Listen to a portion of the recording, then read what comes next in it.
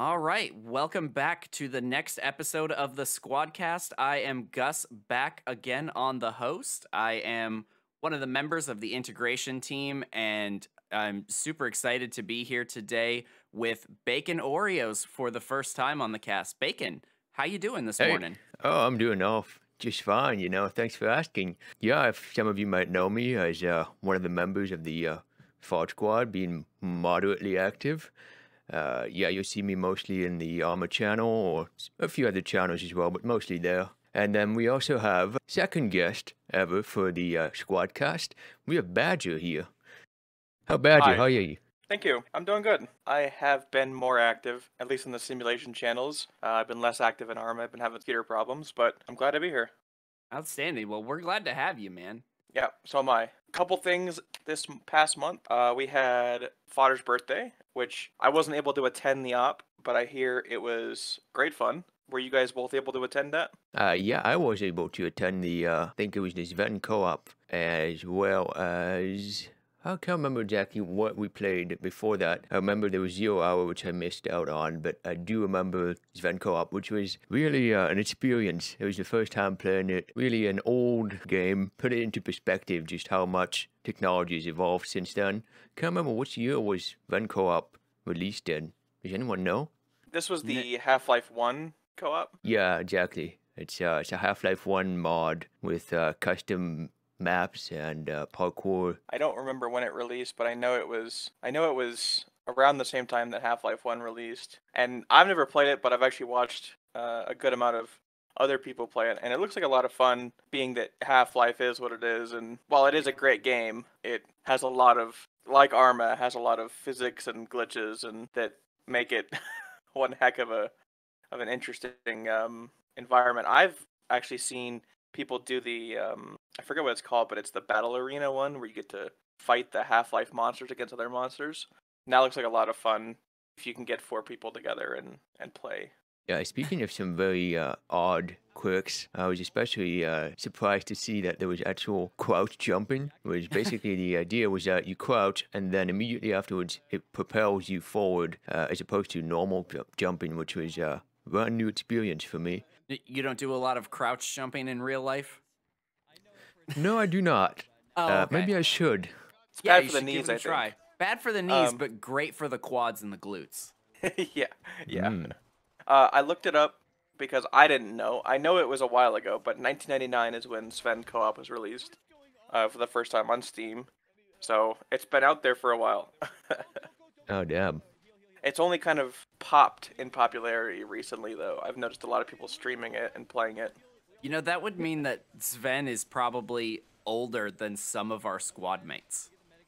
Yeah, yeah, and Yeah, that's kind of definitely. insane that it's still pretty popular. And I mean, if it runs good, people are gonna play it. If it's a glitchy, buggy nonsense that just crashes you to desktop console, no one's gonna want to play it. But I mean, people still play Arma. Yeah, I was gonna say, are you talking about Sven or are we talking about Arma here? The other game that got played during the birthday stream was Ground Branch. That was Oh, the yeah. one in the middle there. Oh man, Ground Branch really is. It's really a special game in its own right. It really does anything that all the other shooters don't do. It takes tactical to the extreme, right? Where you get to change your gun position proportional to your body. You can't flag your teammates.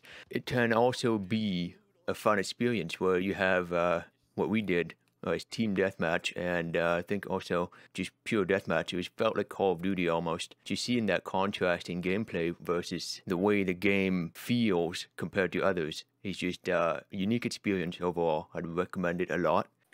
I can't speak too much on this, as it is yet another shooter game that I have yet to play. I'm slowly working my way through. Picked up Squad on one of the free weekends or whatever, and played a bunch of that, and I love it. People say that if you love Arma, go ahead and try Squad. Try and pick it up on a free weekend because people that love Arma will love Squad. It does have, like Arma, kind of an insane learning curve. I don't really know about Grand Branch. I know that what was the other game? Beyond the Wire, another one that I picked up recently. Again, another kind of crazy learning curve. If you're so used to Arma's physics and shooting and controls, you're gonna have to kind of empty your mind and start fresh, like a newbie 0 hour player. And I think Ground Branch is kind of the same way, right? With kind of a crazy learning curve. I mean, Ground Branch actually is pretty intuitive in a sense. You know, the basics are there. You can pretty much transfer from any other game. The way that it differentiates itself is the intricacies and the details, the nuances, shall we say, that make it more suitable for CQB and more in-depth. So you would have, proper cornering. You have a lot of attachment options. You can change the position of your attachment on your weapon, and a lot of people, myself included, found it quite enjoyable to make cursed looking guns by having just the most insane looking attachment combos with tri-lasers, 4 flashlights, and all that. It's a great experience, even if you're not too tactically oriented or too, if you don't take it too seriously. It's just great fun.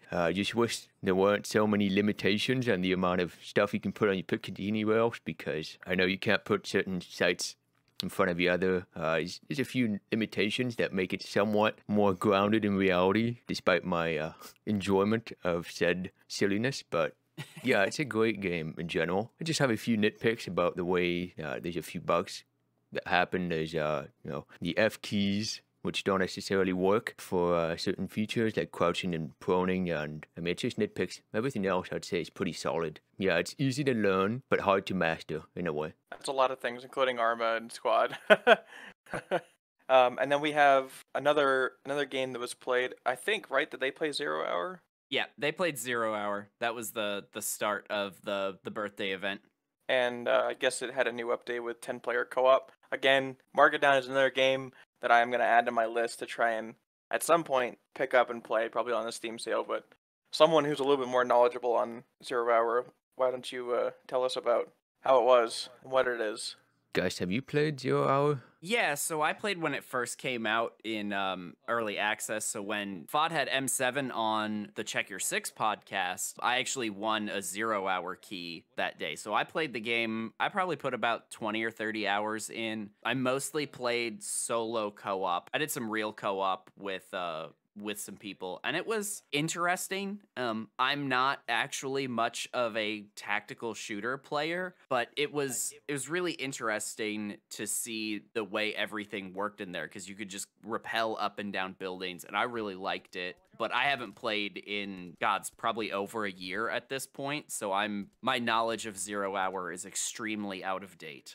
Yeah, so I played 0 hour. Can't remember when I first played it. I think it was well within its life cycle, I'd say. And I've only put about, 10 hours in the game. And, despite its failings and where it's sort of rough around the edges, shall we say, you have to put it in perspective, and you realize that it's a single dev with a lot of people he commissioned for extra features like 3D models, sounds, and all that. So when you put it in perspective, it's really a really nice game. So if you imagine the talent and what can be put out by a single person with the limited amount of resources that he has, then you have to imagine you can extrapolate what if an entire team dedicated to that could work on. And in a sense, it's almost what Ready or Not is like, which I have not played, but I've heard really good things about. And 0 hour, which I would say is sort of like the indie mom and pop homemade version of Ready or Not before Ready or Not was released kind of deal. And I really like it. It has its own charm. It's, well, as I said, kind of rough around the edges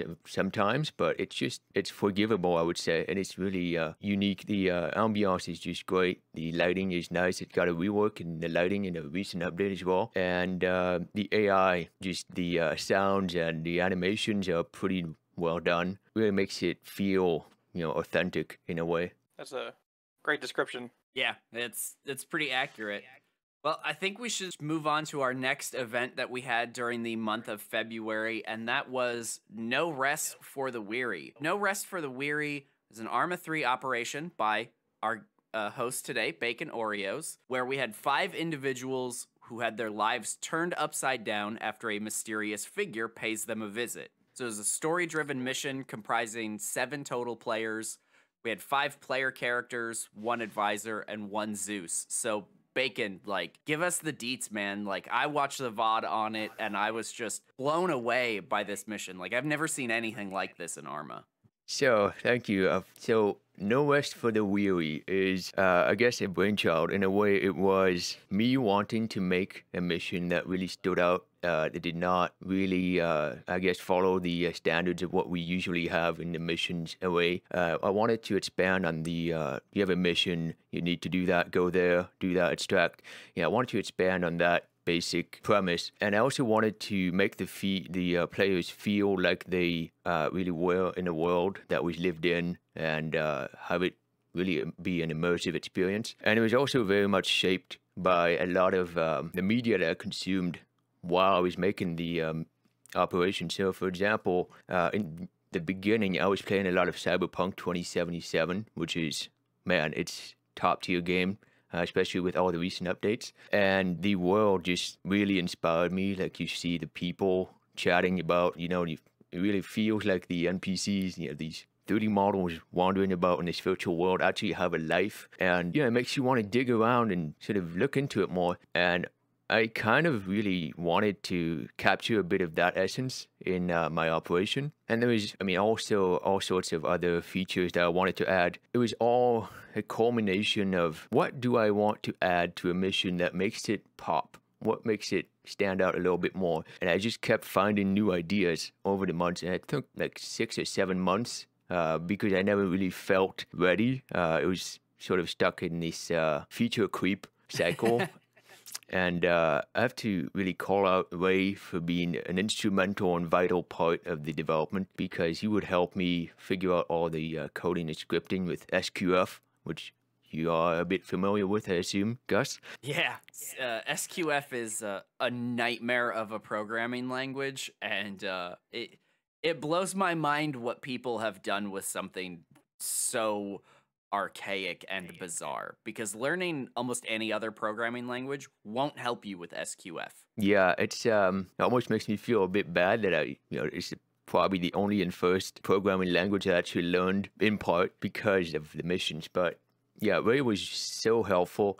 There was so many crazy ideas that I came up with, and I could just hit him up in the DMs and be like, hey, I got this idea. Do you think it would be possible to do? And there was so many things. For example, the cutscenes. That was a big element that I wanted to implement, where, you'd have all your cinema bars and that go up and down, and then you sort of freeze in the moment. You get to watch the AI do its monologue and its little animation. That is, it was as a segment I felt was pretty important, which is why I had 3 separate occasions where I wanted that to happen in the mission. These cutscenes really helped with the lore and the story and the flow and the pacing and all that. And I also gave the opportunity to have these villains, these special personalities. Like, I had this one French guy which I voiced, and I really wanted him to sound extremely French, like overtly oh no, we're French, right, kind of deal. Very French.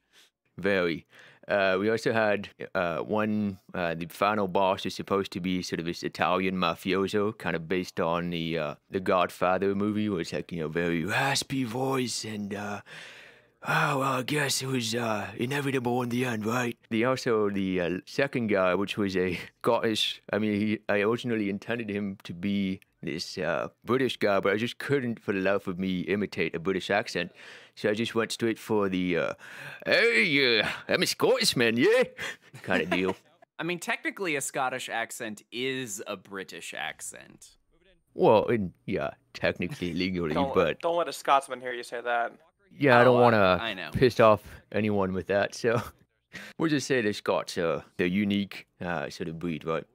Yeah, besides that, I'd like to touch on the interesting tidbit that I noticed when I rewatched the VOD. Someone actually in the chat noticed the similarity between the story that I had, crafted, and she said it reminded him of a movie on Netflix, and I can say exactly which movie it was, and it was a lot, it was a big part in the inspiration of the story, which was the movie Triple Frontier from 2019. And the premise is very similar. It's like you have these 5 operatives, the ex-military, they're kind of down on their luck, and they decide to go and raid a cartel. In my case, it was sort of criminal organization, very generic. Inspiration really fit in with what I wanted the experience to be, which was more tight-knit and limited to a small number of players, because, well, for one, it helps with not having to rely on player attendance to make your event happen, which Right. I'm very glad I did. And it also makes it more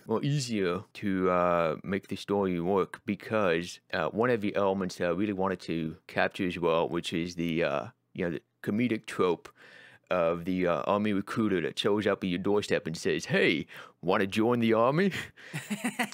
And that's why I had Ray show up with his role, which was the CIA agent. I wanted him to be this actor, right? He's in on the game, and he's, I jokingly called it an NPC, or non-player character, because he acts like an NPC, but he's really just an actor, and he knows everything that's going to happen of the plot, and he's the one that gets the players together. He's the one that makes everything happen until a certain point, and then plot twist, he ends up betraying the characters, and that's his cue to, do a little monologue, and then that's it, the scene, and that's when the players actually have to figure it out for themselves. Oh wait, now we don't have our guidance anymore.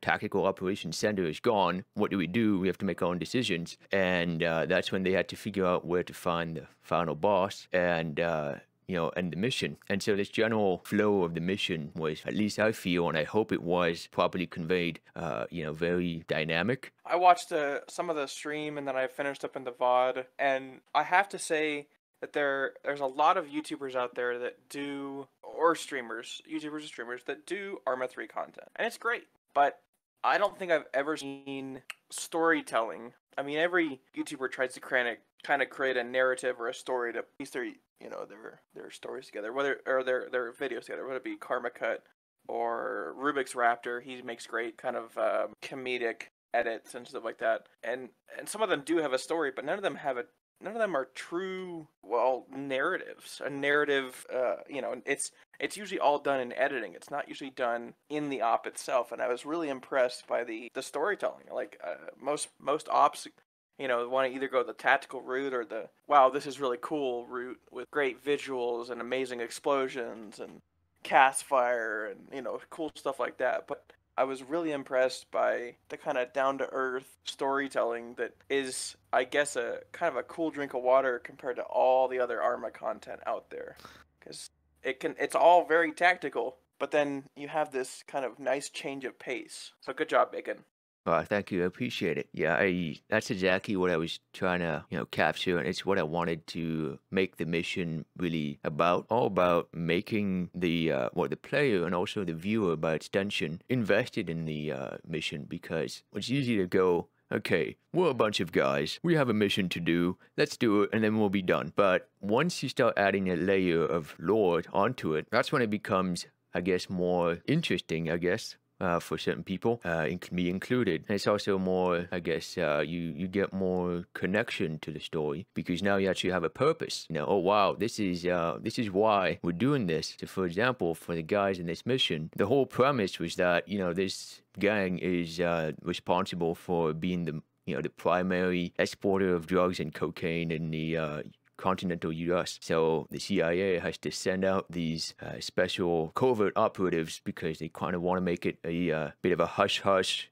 elimination kind of mission. It's sovereign territory. They don't really want to be seen as American troops on the continent or on the island. So, if with all these nuances, now it becomes more believable in a way as well. Yeah, I think for me, the thing that really sets that apart, because I don't really play a lot of Arma, and so oftentimes when I'm watching Arma VODs, I'm like, okay, yeah, it's this big, huge battle, and there's a bunch of tactical stuff happening, and it's going to be the same stuff for 3 hours, and then it's over. And if you're not super into Arma as a player, watching a video like that gets kind of dry after a while. And that could have been what this was.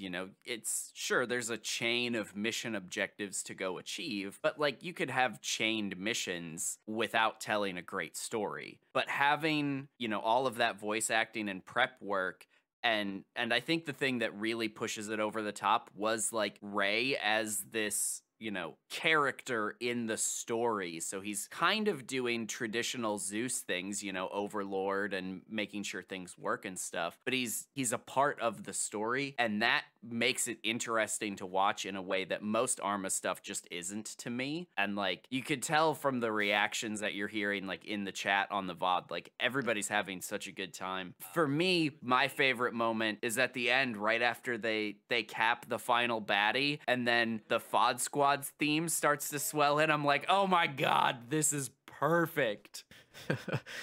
Yeah, I knew I wanted to have this big, epic, badass moment, right? You know, in like in the classic movies where the good guy always looks away from the explosion, you know, in the background, and sunglasses and epic music and all that. And I was wondering what kind of music would fit, right? And then I realized, wait, this is a FoddSquad op. We already have the FoddSquad theme. It only fits, and it's just gonna make the players more enthused and more, you know, ecstatic. 'Cause wow, the FoddSquad theme plays. This is the badass moment. And yeah, I'm just really glad it played out the way it did, because that's exactly what I envisioned in my mind. But yeah, the way I would really describe this operation is a giant amalgamation of lots of features that I wanted to try out in a mission. And in a way, it was a giant experiment, because a lot of this stuff was not really done before, or just I had not done anything quite like it before. So this giant experiment, and you know, it was really fun and functional, surprisingly. Yeah, so I have one more question before we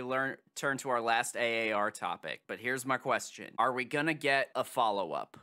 I do have a few ideas on how to do the follow-up, indeed. Outstanding. So Operation Harsh Doorstop has launched in the month of February, and we have a server up for it. Well, technically we have 3 servers up for it. For those that don't know, Operation Harsh Doorstop is free to play, game from Drakeling Labs, and it has a huge focus on being a robust modding environment. So they have this software development kit that you can just download for free, and it's essentially a custom Unreal Engine editor. So when you open it up, it just looks like you've opened Unreal Engine, but it's got all of their code and a bunch of assets baked right into it to really ease the process of building up a first-person shooter.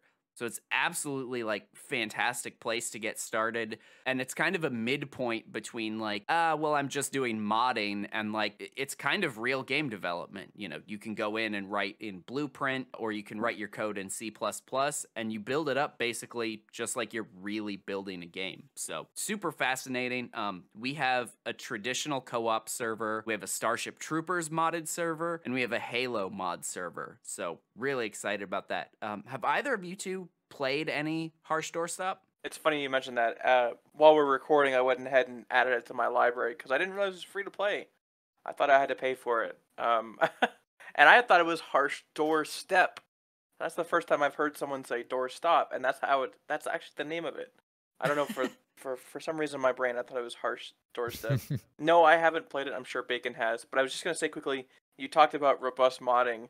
The game came out February 15th, and we already have, well, there's obviously already a Starship Troopers and a Halo mod. I mean, that's pretty quick. I know mods for Arma for Forger came out pretty quick as well, but I mean, it's February 28th. That's not even 15 days yet since it's been out, and it's already got from what I understand, a pretty good Starship Troopers mod and a pretty good Halo mod, which is insane. Yeah, so I played a bit of Operation Doorstop, you know, a little bit recently, a bit more back when it was still like a closed alpha. The improvements, I am so happy to see the improvement that happened over time. Yeah, it's a great vision. I really like the way Blue Drake puts it, where it's, you know, wanting to get the original project reality, but this time it's, you know, this framework that everybody can access for free and make their own content for. And yeah, we've never seen anything like it before, and I really do like this, you know, this new venture, so I really hope it works out. The game right now is a bit rough around the edges, right? It's an early access title, it's a beta. There's a few nitpicks that I have, which I'm not going to cover, because obviously by the time this podcast comes out, a lot of features will have been fixed. Everything is just constantly being developed, and from what I can tell at the moment, it's got a lot of potential. You know, the more the community grows, it has the potential to become very much like Arma, where you get the advantage of having lots of people and, you know, community generate content, which then helps grow the community of the game, and it's this self-perpetuating cycle. And, you know, the fact that it's a new title in 2023 now means that it still has a long way to go, and I can't wait to see what it looks like later down the road. I personally think that if Harsh Doorstop ever gets to the point where they have something like a Zeus mode, it's going to be a serious contender for people's time and attention compared to Arma. Because, like, if you add a Zeus mode, you could start to immediately do things like no rest for the weary, and it almost becomes easier to do things like that because unlike Arma, where you've got to do everything through this mission editor, which is weird, or SQF, which is ultra weird, because you get access to like the base code that's going to run in Unreal Engine, anything you could do in an Unreal Engine game, you could do in Operation Harsh Doorstop. And so if they have a Zeus mode come in at some point, or Zeus-like mode, Operation Harsh Doorstop becomes a different take on how Arma could work. Now, because the engine is different, it's not going to be as big as Arma, because like if you look at PUBG, which is also in the Unreal Engine, it doesn't handle the bigness and all the vehicles as well as Arma does. But I think on the whole, that probably ends up not mattering quite as much. I think Harsh Doorstop has an extremely bright future ahead of it. Yeah, and I was gonna say something. I've watched a couple of videos on it since it kind of became a big thing on FoddSquad. A lot of talk about it and whatnot. I just had to go and check it out. And what I will say is, Arma 3 prides itself on its realism and high detail. Like, if you go look at the guns from even the base game in Arma 3, you can read the text on the guns. The fact that it says MX and the caliber is 6.5 millimeters and the manufacturer and the warnings. Crazy detail. Same thing with vehicles or uniforms, vests, whatever. Really prides itself on its high realism. Meanwhile, you have a game like Squad, which prides itself on its high playability. Tons of servers, tons of game modes, tons of faction, tons of weapons to use to really just get in there, jump into a game, make some friends, and have a blast. And I feel like Harsh Doorstop is like the high kind of realism of Arma and the high playability of Squad kind of just smushed together and free. And then the ability to also add things like, I'm sure there's going to be a Star Wars mod out. There already is. Yeah. I'm not surprised. Starship Troopers, Star Wars, Halo. I mean, the most popular. There's probably Warhammer 40K coming eventually at some point, or if it's not already out. All the popular kind of gamer communities, I'm sure, will all have their own mod, whether it be World War II or Desert Storm or whatever. I feel like it'll be a great combination for those that want the high playability, but also want the high realism, but don't want to own two separate games. And Arma 3 and Squad are not cheap. And so the fact that Doorstop is free and has pretty good realism and playability, that's pretty awesome. Yeah, one of the things that I want to point out is that Arma is, very much scale oriented. I don't know how it is now with Reforger, because Reforger seems to have gone back to the scale, of a single island. Can't remember the kilometer square, but it's, I'd say, about the size of Malden now. But Arma 3 really is probably one of the larger games out there in terms of map size. In a way, that makes it unique. The only problem is you're kind of battling with the old engine, which is quite ancient now, and the limitations in the amount of AI that you can have, which honestly is a shame, because you could take so much advantage of the scale of the maps if you could have more stability with the more assets you put on the map. Doorstop seems to be like it's aiming more towards a smaller scale. Let's say Squad, for example,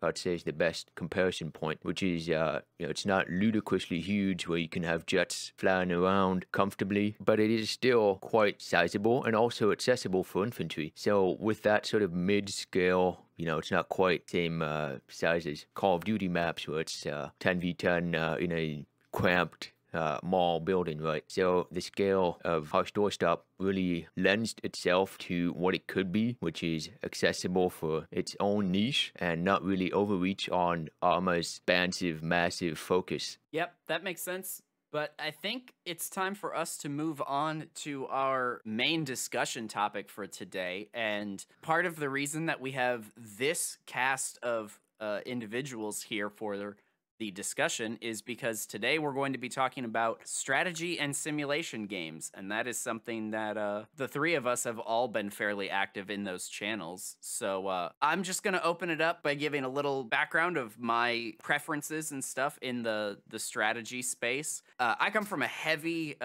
Civilization background. I started playing Civilization 2 in like 96. So I've been playing Civ basically my entire life. And so everything that I think about strategy games comes from that basis. If you hear me say something that sounds a little weird, it's probably because I'm thinking about Civilization. But what about you, Bacon? Like, what are your big things in the strategy and sim genres? Well, actually, I started much like you did with Civilization. I think it was my first game ever, Civilization 3, which is, I mean, it's just legendary. Lots of people know it, lots of people love it. Feels weird to look back on it now, but then I moved on to Civ 4, Age of Empires 2, which is also a great classic, and then moved into a few of the Paradox titles, like, for example, Hearts of Iron. That's a definitely more difficult. I tried it recently. It takes a steep learning curve. Yeah, what else have I played in the strategy games?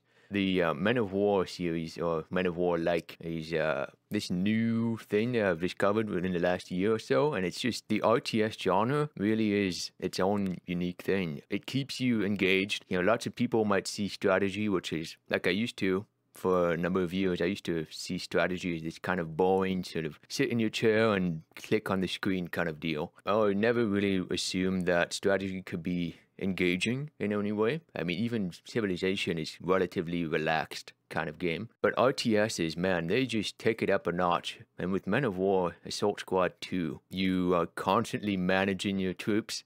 You're constantly giving them orders. You're constantly pesting about their lack of competence. And it's just a really enjoyable experience. It keeps you hooked. Yeah, I love it. It's kind of like Arma, but now this time you're in the overhead and you're controlling all the troops. And, you know, it's all over the course of a battle. But yeah, Badger, do you have any experience with strategy games? I do, although not in the Civ realm. My first real strategy game was Command and Conquer, so kind of that Ooh. RTS instead of the Civ stuff. And Command and Conquer and all the Red Alert games are just amazing. They're still fun to play even today, and you don't need a good PC to play them. You know, they're kind of that 32-bit kind of RTS game, which is a lot of fun to just get on and, you know, kind of BS with your buddies and play a game. There are still servers hosting Command and Conquer games to this day, which Wow. I don't remember when that came out, when Red Alert, I think that was my first game that I played. But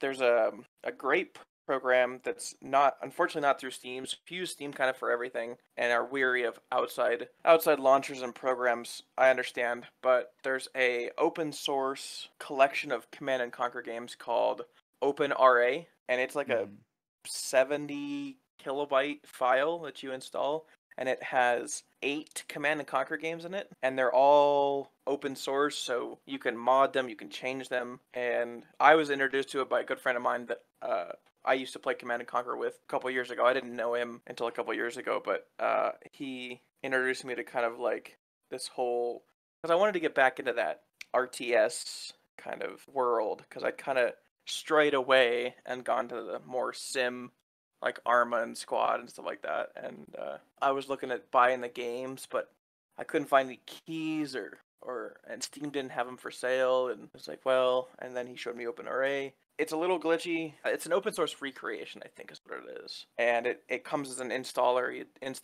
install the program, and boom, you have the original Command and Conquer. You have Red Alert. I think you have Command and Conquer Dune 2000. Among other ones. And then beyond that, I've played a lot of strategy games. One of my favorites it's an RTS again, Star Wars Empire at War, which is a Classic. classic, yes. I originally had it on disc, on CD, and I bought it, I think it was a birthday gift from my parents to me, because I was raving about how good it was, and they're like, let's get it for him. And I actually still have that. I found it the other day. I don't have a disk drive in my computer. I now have it on Steam because it's available on Steam. It has an amazing mod community that more than just Star Wars mods. It's funny that people are taking a Star Wars game and there's a Warhammer 40k mod for it. There's a Halo mod. There's even a Starship Troopers mod for it. Nice. And taking the whole premise of Star Wars and just going, nope, don't want that. I want Starship Troopers, or I want Halo, or I want, Warhammer 40K. But the Star Wars mods for it, whether it be the Yoden mods, stuff like that, are incredible, and an incredible amount of work put into them. It's still kind of that low-res RTS from the early 2000s, so you don't have the real, high-quality textures and stuff like that with a game like Doorstop or Arma or Squad. But, I mean, they look great. Someone has put a lot of work into making a free addition to a game from, like, 2005. Well, I don't know if they count, but City Skylines is a favorite of mine. And, Oh, yeah, that definitely counts. Surviving Mars is another Paradox interactive game that is kind of the same thing as City Skylines, but more Marsy. I guess. I can't think. Oh, Factorio is a favorite of mine, strategy, or as it's known in the community, Cracktorio, because of the amount of time that you will inevitably consume. You'll open the game, start a new world, and suddenly it's 3 a.m. and you don't know how you got there. And one of the other things, we kind of wanted to do strategy and sim at the same time. And, my big draw in the simulation channel is Kerbal Space Program. But I know you've been in there, and you were even talking about it this morning before we started recording. Tell us a bit about SnowRunner. SnowRunner is the third game in the Spin Tires series of games. The first game was Spin Tires, the second was Mud Runner, and now we have SnowRunner, which is the culmination of the 3 games. It is an off-road truck sim game. And I know people are like, oh, great, it's a truck driving game like ATS. No, it's much slower. And I guess I just used an abbreviation there. ATS stands for American Truck Simulator. That's if you want the on-highway fast trucking experience. This is the you will get stuck game, SnowRunner. It prides itself on incredible mud physics, incredible off-road physics. There are glitches. I mean, there's going to be with any game, and weird physics, where the trucks and physics freak out. But it is probably one of the most kind of chill games to play that involves driving. I know not a lot of people are into driving games. Some people are. And it's very easy to watch YouTube with or listen to music and just drive. And because everything in the game takes a lot longer than you think it does, not really at any point will you be going fast, ever. Right. Because fast means either you're going to get stuck, which if there's no trees or other things to winch to around you, means you have to go find another truck to pull it out with. You can't just magically warp it out of the mud and go, it's free. No, you have to pull it out. Going fast means you take damage. There's a damage model with individual pieces and parts. So tires, engines, suspension components, fuel tank. I think that's it. And you can also damage your load. Whatever, if you have a truck that's carrying a load, whatever it might be, whether it be a logging frame or like a flatbed, that can be damaged as well and reduce your load carrying capacity. Damaging suspension means that your truck either doesn't absorb bumps as easily or has kind of floppy suspension that kind of just flops around loosely. Damaging your tires completely means that you actually have flat tires that make it really easy to get stuck in the mud. Damaging your engine means you have less power, you burn more fuel, and so you have to be really mindful of all that. Going fast also equals lots of fuel consumption. Fuel is a thing you got to constantly watch because there's SnowRunner kind of switched it up in the way that how the maps work. The previous maps for Spin Tire and Mud Runner were like you have a region like Russia or Alaska or the US, and then you have a map that's pretty expansive and fairly big, and you're just in that region, that map. Well, SnowRunner switches it up and adds a lot more to the game, being that start out in Wisconsin, US. Okay. In Wisconsin, you have 4 individual maps that you have to discover, and they each have jobs, they each have special challenges. You know, the first map you start with might have a garage, a fuel station, and stuff like that. But the other maps probably don't have a garage where you can change and repair your vehicles, a fuel station to fill up your vehicles. So you got to be really careful. Like the map I'm on right now, doesn't have a fuel station, doesn't have a way to repair vehicles, so I have to go to the other map and then drive over to the map I'm currently on. If I want to bring fuel over, if I want to bring repair parts over, because I have no way to get it there other than to truck it over. So you got to be very mindful of how you go about it. The mud is very thick on most maps. SnowRunner adds snow and ice, which, as if the mud wasn't bad enough, now you have slick nonsense. They added chained tires, tire chains on tires for grip on snow and ice. And I haven't gotten into any really snowy maps. I've done a little bit in Alaska, but it's a challenge. I think I'm only 15% into the game, and I've already completed Wisconsin and Michigan, which are the 2 U.S. maps, and I'm only 15% completion. If you think Alaska is bad, just wait till you get to the Russian snow maps. Yeah, I actually played one of the Russian maps already called, I'm going to butcher it, but Tamir, Russia, which is... Yeah, Tamir, I think, or something like that, yeah. Which is, it says the name first, and then the map name is the Drowned Lands. And boy, I had to go download some specific mods, because there is a modding community. I had to go download some mods with some trucks with much bigger tires, because I drove out of the garage, went off-road for the first time, and got immediately stuck so deep that I couldn't winch it out, and I had to actually get another truck out of the garage and pull it out, and I ended up having to push it out because I couldn't pull it out. Nice. It's a crazy game. The mud is crazy. The snow is crazy. I hear there's a couple sections where you drive on pure ice, and you have to be very careful on how you drive, because if you go a little bit too far to one side of the road, you'll just tip over, which when your truck tips over, your engine shuts off, and you lose the ability to use your winch. So you have to roll the vehicle back over first before you can attempt to winch. If you have a loose load like pipes or logs, and you roll over, all of that spills out. Oh no! And all over the place. And so you have to actually use a logging crane to pick the logs up and put them back in your truck one by one by one by one. The cranes are very annoying in the game, but they're functional. They have a lot of freaky physics. But let me tell you, I don't think I've ever Alt F4'd in a game more than I have in SnowRunner. Yeah, driving from one edge of the map to the other edge of the map can take you 45 minutes in game. It's crazy because of how sticky the mud can be, and crossing rivers and dealing with almost rolling over, and you get within spotting distance of your objective and you roll over and dump your load, and it's like, nope, Alt F4. Yep, SnowRunner is definitely one of those games where you have to take it with a chill mind, and you have to take it with patience, and sometimes too much is too much. So yeah, if you go in thinking you're just gonna race car every map, it might be.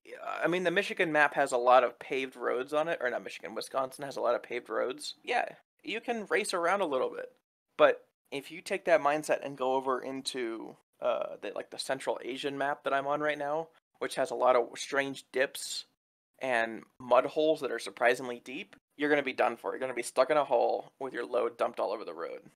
Consider that a warning to those of you who wish to try SnowRunner. It can be incredibly rewarding, but also a little bit frustrating if you don't know how to take it the right way. Now, I'd like to just backtrack a little bit and give Gus a little opportunity here to talk about strategy for a minute. Gus, you've been doing a lot of Crusader Kings, CK3 more specifically. Would you like to tell us more about that and your enjoyment of the game, what you think about it? Oh, man. So CK3 actually kind of caught me by surprise when I picked it up, I don't know, probably about 6 months ago. I had played a little bit of Europa Universalis, I think 2, when I was a teenager. I couldn't get into it. It was way too complex for where my head was at the time. I just couldn't make any sense out of the systems. And because it's from the same developer, like, I just sort of always ignored Paradox games.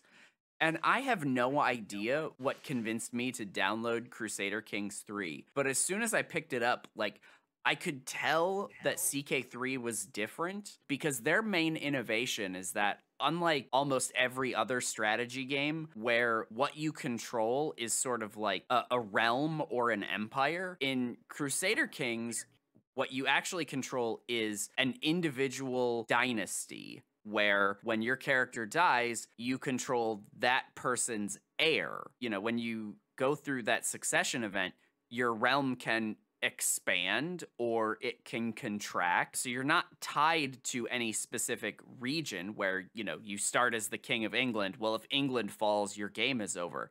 No, that's not really how it works, because you're still who you are, and as long as you have land, like, you get to keep playing. And it takes all of these great grand strategy concepts and personalizes them in a way that most other strategy games don't really do. And so I was just super drawn to that. And now I use it as essentially a storytelling framework where I'm going to play the game essentially however I want to, but then I can go back afterwards and use it to like build up a story and essentially tell an alternate history for it.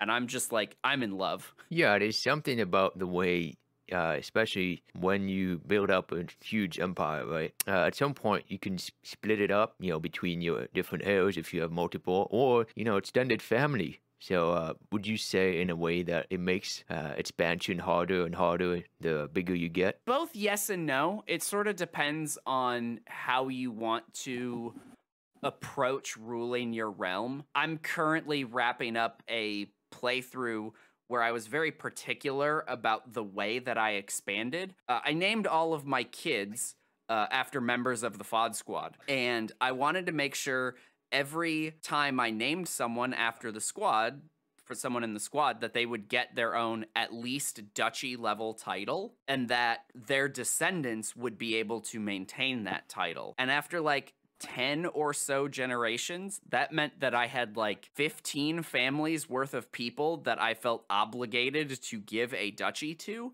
And in the end, like, I had to keep expanding to keep making that work. And like, that's not the correct way to play a wide empire in Crusader Kings 3, because you really need to have a really strong consolidated power base in order to pull that off. And I just never had a strong consolidated power base, so I was constantly fighting rebellions. Like, we were Vikings, and so the Catholics were pissed off because we basically took over all of Catholic Europe before the end. There was so much infighting because there's all these people that have competing claims on each other's lands or competing claims for the empire. So there's all sorts of internal conflict. But it was hilariously fun to play that way. Yeah, it's definitely a non-standard way of playing. I like that you took the initiative of doing it your own style, which in a way makes it unique, albeit challenging, but in a different way. I really like it, and I really enjoyed the storytelling as the story enjoyer. Really do like the way you put it into a more, you know, chronologically correct story where, you know, you get to follow the expansion and the evolution of the country that you're ruling. And seeing the names of FoddSquad members pop up here and there, it just makes it all the more engaging for us in the FoddSquad community, because it's like, hey, you know, you can joke and say that, hey, this guy's, I know him and he's doing this. Oh, wow, this is so not like you to commit murder with poisoned wine glass. You know, it's like all these parallels you can make sort of make it more fun in a way. And I really do like the videos that you make. Thank you. So I'm actually kind of in the middle of editing the final episode of the FoddSquad Dynasty. The gameplay's all wrapped up for it, but I've had a bunch of things get in the way of me finishing that editing. Like, it's all recorded and stuff. I'm ready. I just haven't had a chance to work on it for like 2 weeks. So, you know. But I've got plans for what the next series will be. I've sort of been messing around in a new save just to make sure that my idea is actually viable, and I think it's going to be interesting. It's a new sort of gameplay challenge for me, so I think it'll be fun. Oh yeah, I look forward to it. Have you guys ever heard of something called a busman's holiday? A busman's holiday? No, but I'm about to look it up. I can tell you what it is. So, Okay. a busman's holiday is when you do something in real life and then go home and play a game about it. You're on a busman's holiday. And Okay. it's kind of more of a gamer definition than, or if you pretend to do something and then do that same thing in real life, like RP or whatever. And I wanted to bring this up quickly because we're talking about strategy and simulation. Sure. One of the games that I enjoy playing in the simulation category that I brought up earlier, just quickly, was American Truck Simulator, which for me is a busman's holiday, being that I'm a truck driver and that I go home and play American Truck Simulator. Right. And American Truck Sim it's a great game. There's two games from SCS Software. There's ETS 2 and American Truck Simulator. ETS is European Truck Simulator. I have not played that game, so I cannot speak for it. But it's a great game. American Truck Simulator is near and dear to my heart because that's where I figured out what I wanted to do for my career, which was pretty cool that they simulated the truck driving experience so well, and they really pride themselves on their realism, which can be kind of goofy sometimes, being that collisions with world objects, or they have simulated how real world drivers drive to a T, how people actually drive in the U.S. And Okay. it's scary. It is scary sometimes if you're playing in single player, you have AI vehicles that they have captured real world drivers so well. Right. They have recently added Texas to their DLC states. They're slowly working their way east. Before that was Montana, both of which are incredibly beautiful. They pride themselves on looking as close to the real world as possible. They just got done with their Valentine's Day sale and their Valentine's Day skin pack. They do a skin pack usually every Valentine's Day, as well as they just released the Western Star 5700 XE, which all of their vehicles are based on real-world vehicles with official licenses from the trucking companies, or from the truck manufacturers and trailer manufacturers, so that's pretty cool. Nice. You don't need a steering wheel to play this game. I know a lot of people, if you look up American Truck Sim, you'll see people playing with steering wheels and pedals. You can play mouse keyboard, or you can play with an Xbox controller or a PS4 controller. You don't need a fancy setup. But if you'd like to take that extra step and feel the realism, getting a force feedback wheel, or even one without it, works great. I have a 12-speed truck shifter and a pedals board with a clutch, a brake, and a gas, and a nice steering wheel and stuff like that, because I like to feel the realism. But it's definitely one of those games that you kind of have to get prepared for, because it takes a little bit of setup time to set up because I don't keep the wheel set up all the time. I don't have a permanent setup. It's one of those games that I enjoy just popping on a YouTube video and driving, or listen to some Spotify and driving, because it's relaxing. And driving games aren't for everybody. Some people like racing instead of, leisurely driving a truck. If the single player experience isn't for you, ATS recently, I think in January, or maybe it was earlier, released Convoys, which is their multiplayer mode, which is where someone can self-host through servers that are built into the ATS game. So when you create a new lobby, it creates a server, like a dedicated server. People can join. You can run mods in it. So and anybody that joins the server will automatically download the mods. So you can play with modded trucks, modded trailers, skin packs, stuff like that. There's also another multiplayer mode, which is actually a mod, which was the original multiplayer mode, called Truckers MP, which is available for ETS and ATS, and it has arcade and simulation servers available for it. Truckers MP there's a lot of things that are missing, obviously, because you have limitations because it's a mod, and it's limitations of the engine. There's no traffic, no AI traffic in Truckers MP, but if you join a populated simulation server, you won't notice a difference, because usually there's trucks everywhere. So Right. Another one of my favorite simulation games. Unfortunately, it seems like besides Arma 3 and Squad, which I would consider kind of in that sim role as well, maybe Arma 3 less than Squad, it seems like all of my sim games are driving games, like BeamNG Drive and stuff like that. So Yeah, that makes sense. Farm sim driving. Right, yeah. Drive a tractor, drive a semi-tractor. It makes sense. I don't really get into the slow drivey stuff. Like, I've tried a little bit of it and I just get bored, but I have ADHD, and so, these things happen. But I love a good racing game. I would like to get into some flight sim stuff, but I haven't been able to justify the cost of a flight stick. But, you know, like you mentioned with SnowRunner, you don't really need a wheel to be able to play it. I think that's one of the things that I really like about Kerbal Space Program is you don't really need a flight stick to get into that, because once you start learning good rocket design, flying a rocket in Kerbal Space Simulator or Kerbal Space Program should be really easy, because it'll essentially fly itself once you get it on the right trajectory. I definitely can appreciate when something is in the sim genre but doesn't require ultra specialized equipment in order to enjoy it. You said you like racing. You should check out Wreckfest as far as racing games go. It is a racing game, but it's banger racing. It's old cars with dented up sheet metal. And the best part about it is being rude on the racetrack is encouraged. So coming up to somebody and rear-ending their car really hard so they spin out and crash into the wall, you get points for it. And Nice. or doing a pit maneuver on the back of someone's car and spinning them out, or sideswiping somebody really hard into the wall, you get points for it, and it's encouraged. They're all banger cars, so, you know, dented sheet metal and, you know, worn out engines and stuff like that, but it's a great game. It's got progression. You can do racing, you can do goofy stuff like figure 8 racing, or you can do normal, like, circuit racing. They also have like a weekly tournament that you can join in for bonus experience points and cash. And then they have demo derbies if you want to just do a head-to-head, you know, crash until you die kind of thing. Nice. There is a kind of realistic damage model that makes it harder to drive your car the more damage you take, like damage to your wheels, your brakes, or your engine, or whatever.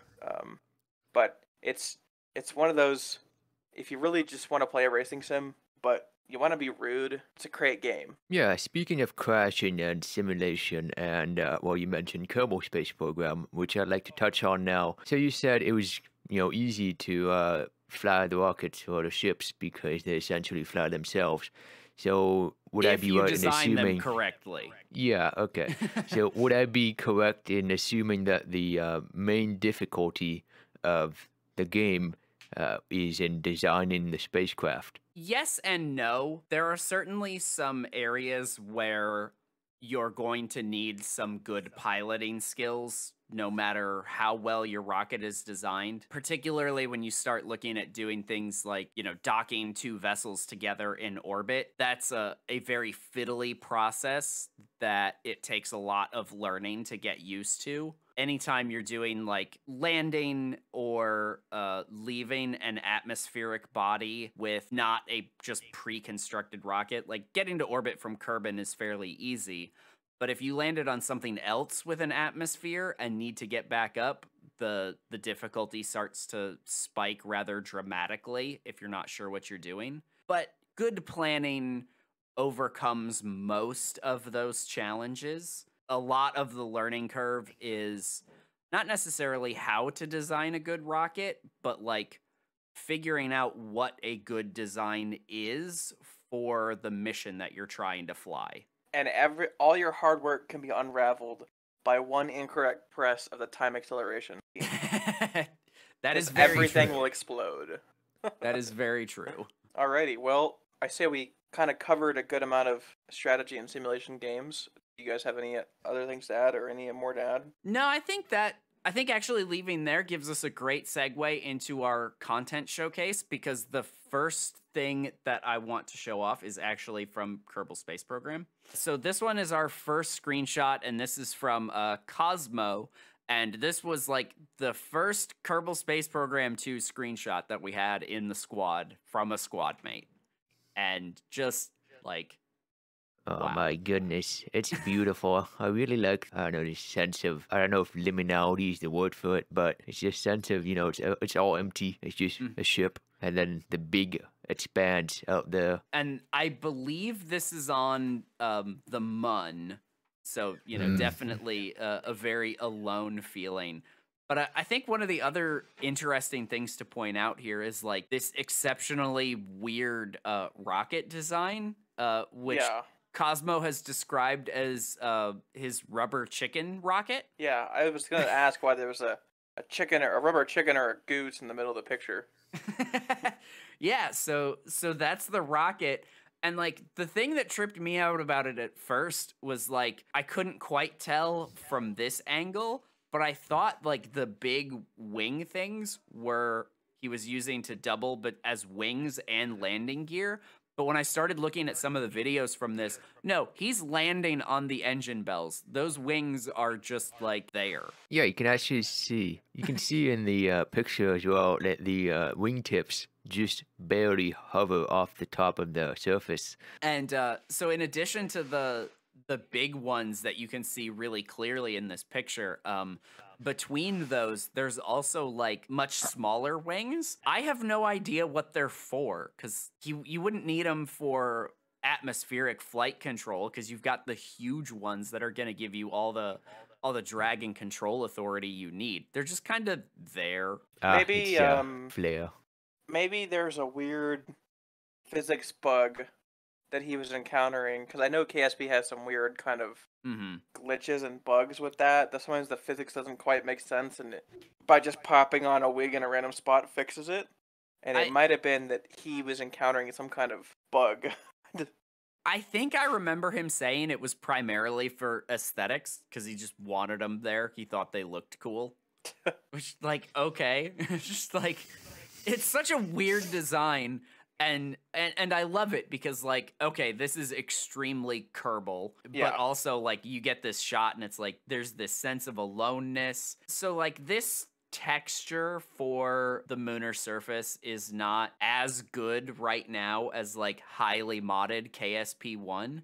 But at the same time, like, the light engine and stuff is so much better that, like, I can tell that within a few months, Kerbal Space Program 2 is going to make KSP1 look like a mid-90s game. Like, the foundation is there for this game to just get so much prettier. Yep.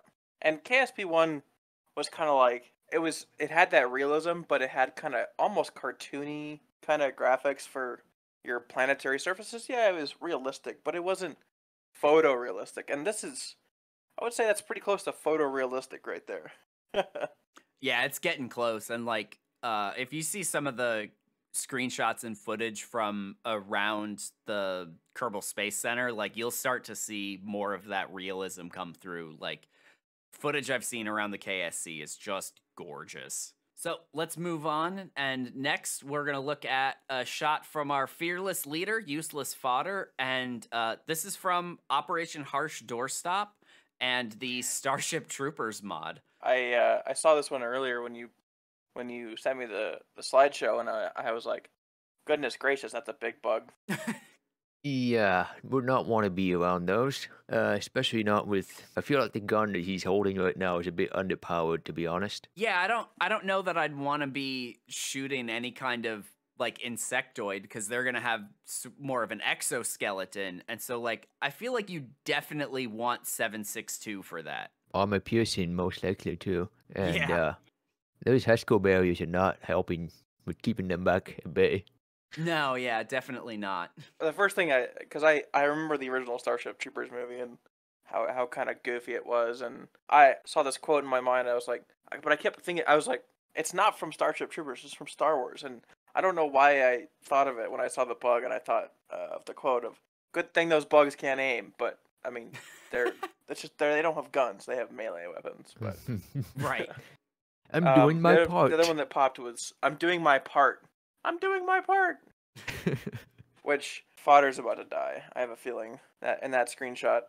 I would certainly imagine so. Yeah, speaking of Fodder, we can also segue into the next one, which is this beautiful composition screenshot made by Scarecrow in Armor 3 on the occasion of UselessFodder's birthday. I mean, this guy is just so skilled with all his screenshots. He really captures the scene really well, especially in Armor, which is pretty lackluster in terms of posability and models. But with the right mods and all that, he's able to create these beautiful sceneries and really tell a story through the facial expressions and the body language and the setting, and it's just really well done. Yeah, I'm always impressed by Scarecrow. Like, we could have an entire podcast just of showing all of the cool Scarecrow screenshots from the month, because, like, He's so active, and like everything he does is this level of quality.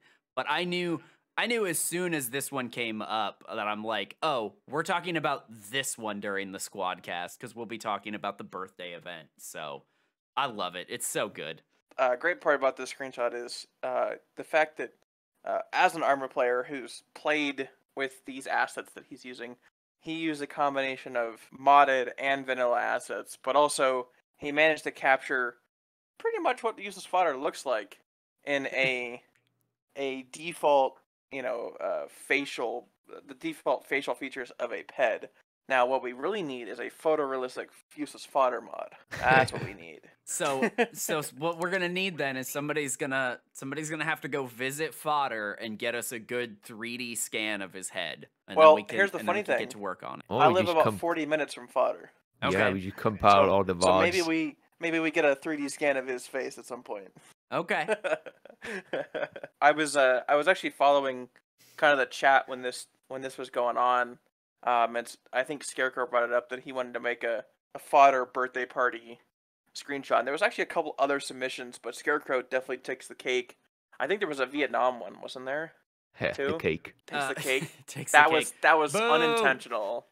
I know. Get him out of here. It's great. Yeah. This screenshot is definitely, and the fact that he has Mr. Miller on the right there from the original story of Arma 3 attending Fodder's birthday party it's great. It's very cool. Miller has become an Arma meme at this point. He's just great. Yeah, there were a couple other really great ones, but like I just loved the energy of this one so much that I'm like, this is the one. But definitely recommend that anybody who's in the Discord like head over to the gaming photography channel and like scroll back up to like the beginning of February because there's some great ones in there. Yeah, it's a great channel. Soul is also very active in there, and he makes some nice, beautiful scenic screenshots with the lighting and all that. Oh yeah, his OHD screenshots have been bonkers. Speaking of lighting, this one's from you, Gus. You've been playing this game called Atomic Heart. What can you tell us about it? I mean, this is a beautiful, gorgeous game set in the, I guess, USSR? Yeah, so this is a alternate history game where the USSR won World War II. And I think probably the easiest way to describe this is that my opening experience in this game harkens back to my opening experience in the original BioShock.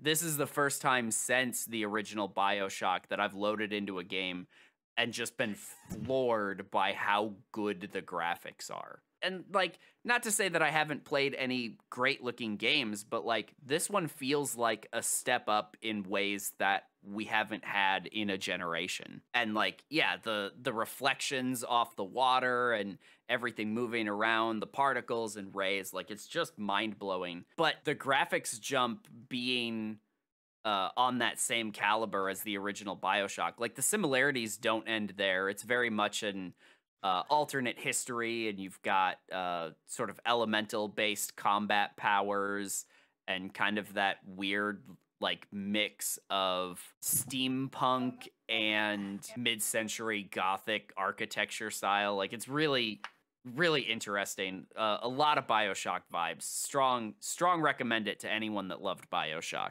It reminds me of Wolfenstein, which is another good kind of post-World War II game, but on the flip side, where the Axis, where Germany won, and I played it a long time ago on console, I think on PS3, and I know they've got a new game out, I forget what it's called, Wolfenstein something. New Colossus, maybe? New Colossus, maybe? I forget. Anyways, that game is pretty, I guess, in its own right. In the more kind of brutalistic, Nazi-ish architecture and stuff like that. But when you said that it's a post-World War II where the Soviets won the war, I thought, oh, that sounds a lot like Wolfenstein. But yeah, it does, just looking at the screenshot does give me BioShock vibes as well. And it just keeps going further and further as you get into it. I'm definitely excited to get back to finishing up this game. Yeah, I really do like the atomic era sort of aesthetic with the robots and the curves, and it's that new wave of technological advancing which evolved to change into what we know now today. But imagine if it had kept going in that same style.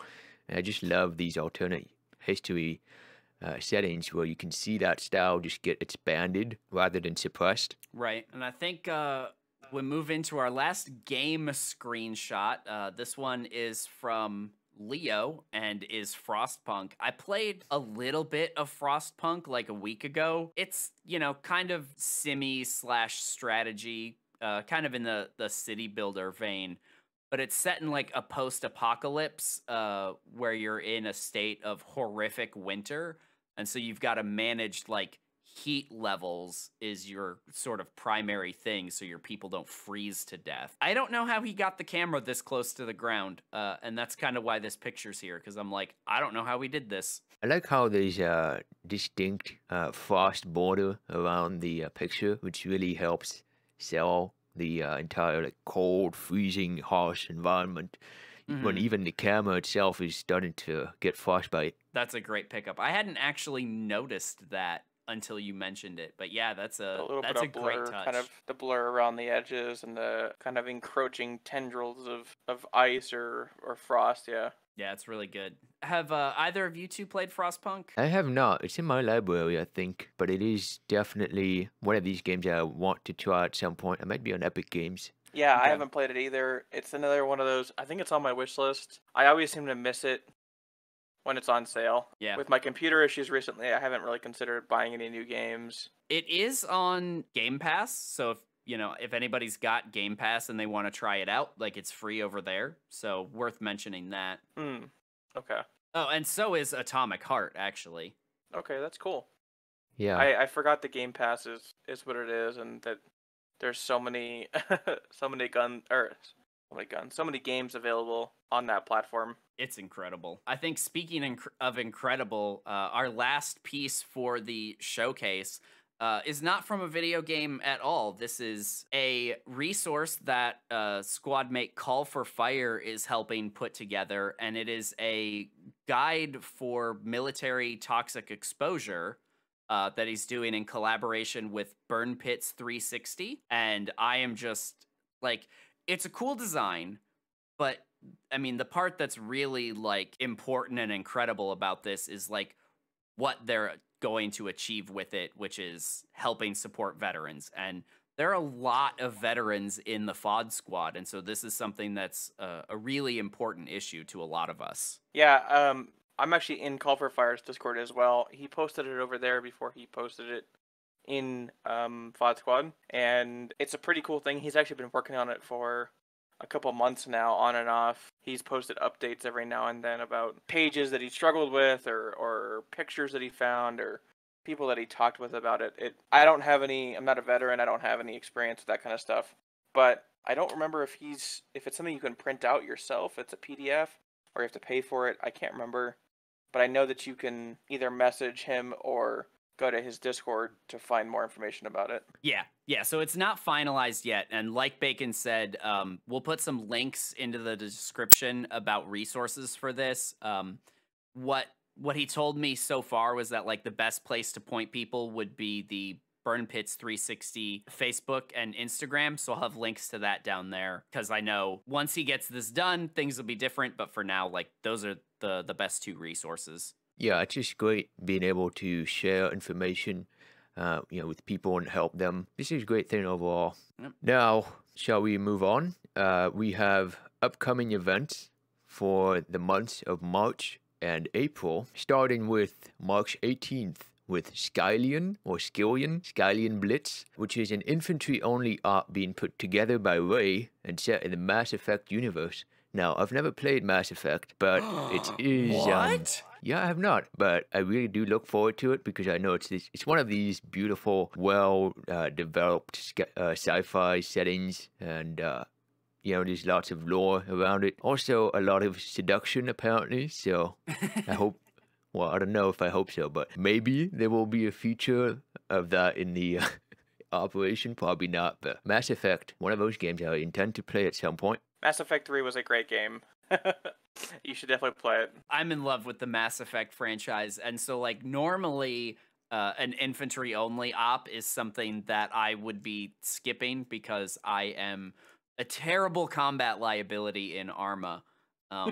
But because of the setting, I'm going to give this one a go, and so I'm definitely looking forward to it. And yeah, I stray away from not coming to infantry only ops. I'm an aircraft or an armor guy, and so I like my heavily armored skin around me when I'm fighting. But sometime I might check this out, especially if provided I'm not having computer troubles and can attend.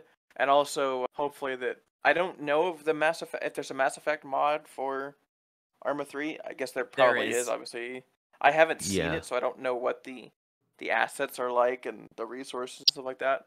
But I can imagine that if it's made by the same kind of people that care so much about Starship Troopers and Star Wars, that I can imagine it'll be a good mod. And Ray makes great ops, so I mean, that's a guarantee right there. Yeah, absolutely. And then coming up in April, we talked about the potential for this during last month's SquadCast, but we have the official announcement now. Operation Kujari Stabilization 3 is going to be happening on April 25th. So that's the third installment of Hoodle's series, and he's going to be planning it for Anzac Day, which I believe was actually when we did the first mission in the series.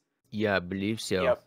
We don't have a lot of details, but I mean, anybody who's taken part in this Kujari series, like, we're all stoked for a part 3, and I can't imagine it's going to be anything less than stellar. Hoodle has been just absolutely crushing it. Yeah, he's really dedicated to the Kujari Stabilization series, put in a lot of work with making this world, very unique. He even created this fictional nation called Kujari, which is really nice. I like the implementation of Australian Defence Force, which is, you don't often see them in media because they're kind of, the underdog, I guess you could say. But Hoodle's doing them justice by, making us all experience what it's like. Just the sign-up sheets and the op-ord that he makes at the beginning of the mission, when people sign up is just stellar. There's so much detail. It really makes it feel like an official classified document. And I really look forward to this one. And that map, Kujari is a great map, by the way, to play on. I've put a lot of Liberation and even Antistasi on that map, and it is by far one of my favorite kind of African open maps. There's not a lot of height. There's not a lot of height in the terrain. It's fairly flat, so you and the AI are on fairly even playing grounds. The airports are great. I think there's 3 or 4 airports on it, which is awesome for anyone that's doing a cast-based or helicopter-based operation. The roads are great. The rocks are very brutal. There's lots of rocks everywhere, so cutting off-road means goodbye tires and lots of bleeding from Ace Medical. So, but yeah, great map, and his Kujari Stabilization ops are just top-notch. All right, well, I think that is going to do it for us today, gentlemen. I want to thank Badger so much for coming out to join us. It's been a real pleasure having you here, man. You want to remind people where they can find you and any closing remarks you have? I did do some Twitch streaming. I haven't recently. I'm always up for games for the most part in FoddSquad. I've been doing a lot of 5M recently, which is the roleplay mod for GTA 5. You're welcome to ping me if you want to play any of the games I listed in the strategy simulation category. I'm kind of down and out for Arma right now with computer troubles, but I can still play Squad. I still can play SnowRunner, ATS. I'm always willing to drive with you if you want somebody to drive with you in either convoys or Truckers MP. My most common form of contact is just Discord. My Twitch isn't very active anymore. Or you can hit me up on Steam. I'm usually just Badger, and I have an Arma 3 profile picture on Steam. All right. And Bacon, any closing remarks and info on where people can find you? Oh, yeah. It was a great episode of the podcast. It's just great being able to talk about what's going on in the FoddSquad. And, it was a pleasure being there. My name's Bacon. You'll find me in the FoddSquad as always. Mostly in the Arma channel. I do have a YouTube channel I post every now and then, mostly just clips or VODs from what I'm recording the entire session of a FoddSquad op. But generally, you'll find me in the Discord just chilling, So feel free to stop by, say hi, and probably see you in the next operation whenever that happens. Sounds good. And I have been Gus. Primarily consider myself a YouTuber, so you can find me at Gus Schultz on YouTube. And in the Discord, I'm one of the welcoming committee on the integration team, so I might be the first person that you talk to once you get there. Other than that, you'll find me. Simulation and strategy are sort of my main homes there, but also gaming, photography, and some of the other stuff as well. And so, again, I want to thank everybody for coming out, and we hope to see you next time.